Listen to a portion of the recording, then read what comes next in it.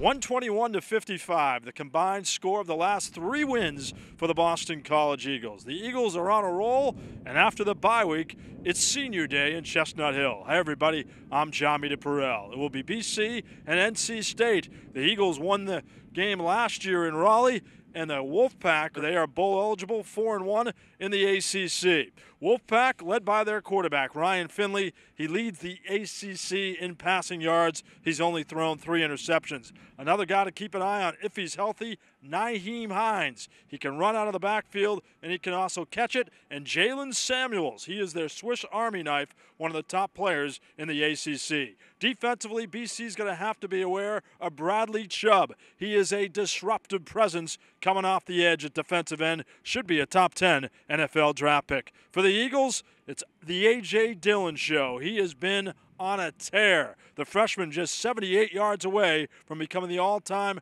freshman rushing leader in school history.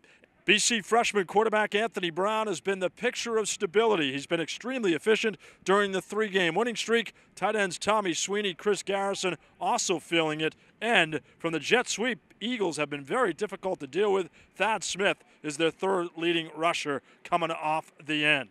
So BC offense will have to be cranked up. They'll have to avoid turnovers against an opportunistic NC State defense. Defensively for the Eagles, it's been all about their linebackers. Ty Schwab becoming one of the best linebackers in the ACC. John Lamont, the redshirt freshman, has been a demon. He's been all over the field.